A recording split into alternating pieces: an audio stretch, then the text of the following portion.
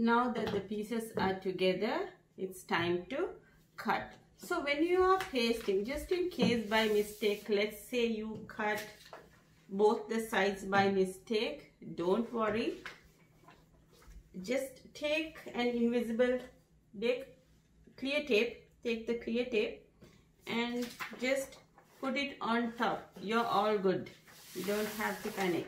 Okay, so you have these both the pieces. I'm gonna first show you by cutting this piece.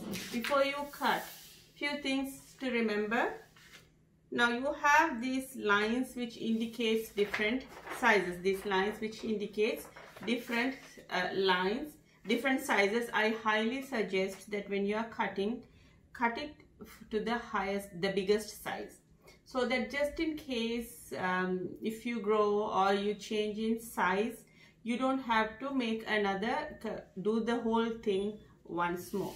So let's cut.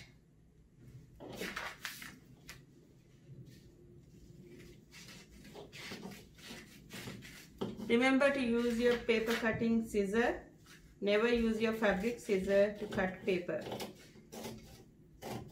So when it comes to these areas where you can see different sizes, just go out and make it big and cut from the last line.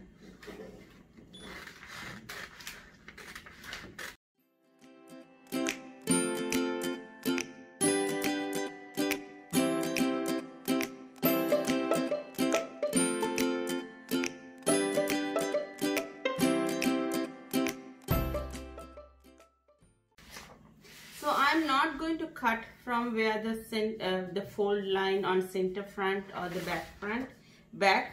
I will be just folding on those lines.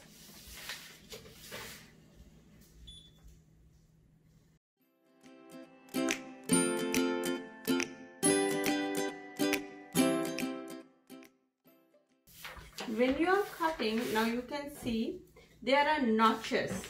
That is to guide you when you are stitching. Remember to cut around them, do not remove them. You will need them later on when you are cutting your fabric and stitching it together.